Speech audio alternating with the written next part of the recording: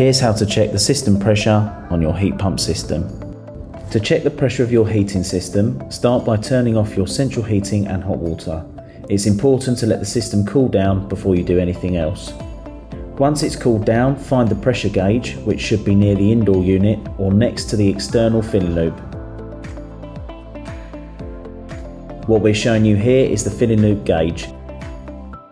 If the pressure reads below 1 bar like it does here, you need to repressurize your system. To do this, open the filling loop by turning this lever anti-clockwise to fully open, and open this second lever steadily to pressurize the system. This will slowly top up the pressure until it's between 1 and 1.5 bar. Once you're done, just close both filling loop levers.